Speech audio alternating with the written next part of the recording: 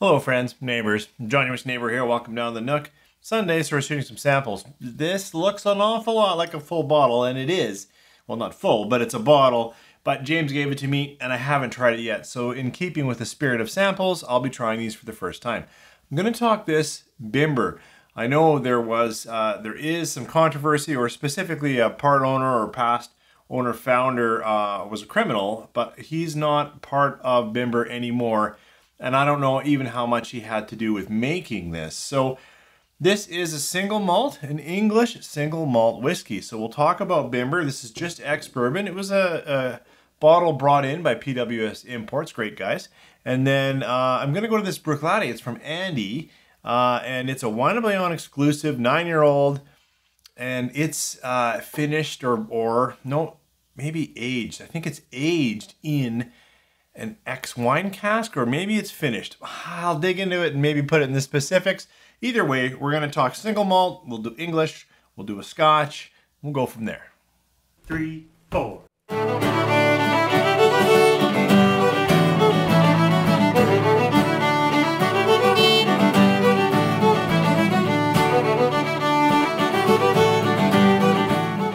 So let's talk Bimber. You know, I know right now if you're going to hear about Bimber, it's going to be about controversy, the past owner or part owner, and all of his problems and illegal proceedings. Has maybe nothing to do with what's in the bottle. I don't know. So I actually just want to talk this English whiskey. Everything I've read about their website and that I've heard from other people when we're just talking the liquid is pretty interesting. You know, they grow their own barley, it says, from our own farm, and they do floor maltings. They have their own cooperage, got a couple of small pot stills. Really sounds like great quality English single malt, which is pretty cool. This is released just for Canada. It's brought in by PWS Imports, and I think it's 58.7%, and it's just ex-Bourbon. So it's going to be young because it's a young distillery, and ex-Bourbon. So I'm hoping, haven't tried this yet, we're going to get a really good sense of the Bimber distillate, like just their core malt. What's it like? So let's dig in and see what it is. Light, sweet, fruit sweetness. Yeah, very, very fruit sweet. I'm going to go even as sweet as stone fruit. So a little bit more like orchard little pear, but then pushed into a stone. So maybe even like an apricot. Well, not as rich as apricot, but like a white peach. Yeah, it's a white peach. So very sweet on the nose for me. And for 58%, now this bottle has been open for a while before James brought it my way. So maybe it's had a good chance to air out, but let's give it a try. Cheers. In the palate, I get a really nice graham cracker, very light cinnamon, a little bit of just that's that dust of oak spice in there, sweet malt, light fruit syrup. Wow, light fruit. Very interesting. I need to try another sip. Cheers. So I worked that around quite a bit to try to pull out some more layers. I'm finding that the core malt or distillate is a very gentle, it's not even chewy, it's just lightly coating, nice backbone of fruit, variety of almost tropical fruit flavors. Like that light peach isn't tropical, so I shouldn't say that. Light stone fruit flavors, light orchard fruit flavors. Then the first thing I mentioned on the first sip were the spicing, and that's where there's quite a backbone. Now maybe it's the percentage, 58% of some oak spicing, some just, it's not peppery oak, it's not peppery at all, but it's a little hot, it's a little young, but it's not young. Like sometimes when young barley for me goes into the grain bin, it's a very interesting note that I've had with very young barley. That's not what I'm getting here. I'm actually getting a surprisingly upfront mature palate. Like mature is maybe the wrong word, but it's well balanced, it's put together, it's structured. It doesn't have those things.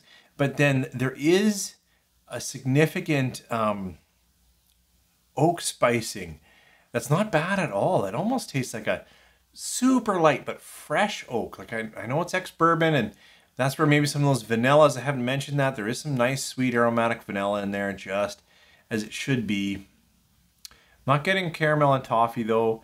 A little bit of vanilla and then oak. Anyways, I'm struggling, I suppose, with layers and depth, but it's gentle for 58%. Nice for a young whiskey. Boy, I wish there was no controversy around here, of course. I mean, that needs to be dealt with, because certainly an interesting malt. Very well put together, and I love that they're growing their own barley. They're even doing floor maltings, and they're even doing their own cooperage on site. I just think that's fantastic work. So hopefully the people that are just dedicated to this and working hard at this can come out under that controversy, so we can just talk about this whiskey. So shifting gears to another, I'm going to say farm or small distillery, like Bruichladdich is just an awesome distillery for me. This one is a Wine & Beyond exclusive. That's a store here in Alberta, Canada. And it's a single cask, 9 years old, and it's 59.8%. Now, single cask, I know it's an experimental cask, and I don't even know how to say this wine because I'm not really a wine drinker. I know it's a white wine. Is it Jurançon, something like that? It's a white, dry wine, and it's spent 9 years in that cask. Let's try this one on the nose. Oh, it is so different from this. Boy, coming back, this is really, I'm going to come back to that word. I'm going to say it feels mature for a young whiskey. But this is very different. And on the nose, it is definitely a wine influence, but almost soured. I'm going to have to say that. It's just almost like all those fruits just slightly soured. That's what stood out immediately on the nose. Just a strong, slightly like an unsweet white grape, but unsweetened. Like, you know, when you think those grapes look great and you eat them and you're like, those are a little tart. That's what the nose is. Let's try this on the palate. Sláinte. It's got a lot more body in the palate. It's got a lot more heart and more malt and more chewy, balanced, oily nature. So it's got a lot of depth. In fact, it almost has more body than this one that I just compared it to. First thoughts on the palate though are, again, like a, and soured sounds like spoiled, so I should say tart, like a tart white wine, a tart grape. Another sip. Cheers. This is a huskier malt. Like, I'm quite sure it's at least twice as old, even though only at 9 years. But I'm getting a bit of husk, a bit of nut oil, a bit of almond in with this. I've got some almond, I've got some tart grape, I've got a little bit of a body and a husk. It's not as peppery, not peppery.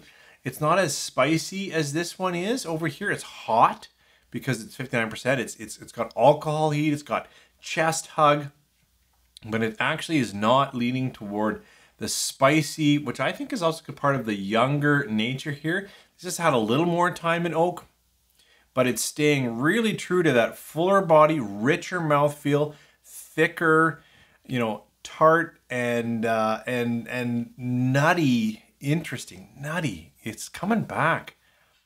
It's almost into walnut, but it's got a lot of, you know, when the sweetness comes in, I'm going to say marzipan, but it really, for me, was more like almond and chewy and tart white grape. Huh. Interesting and very, very, very different and super light. They're both natural non-chill filter. I should have mentioned that about this. I'm pretty sure this is as well, although actually I don't have a confirmation on that. Unique samples, which is always the best part of samples. Well, friends giving you whiskey is the best part. And then trying something that you haven't had, you didn't anticipate really, you didn't, you know, hold the bottle on the shelf, talk to other people. It just showed up as a lovely gift from a friend. Thank you, James and Andy. And then you try it for the first time. That's why I don't rate them with you guys. I try to get at flavors. It's always on the spot, which means sometimes I'm really nailing it and sometimes I'm struggling for words. Either way, I hope you enjoyed it. I enjoy sipping with you guys. Thanks for being here.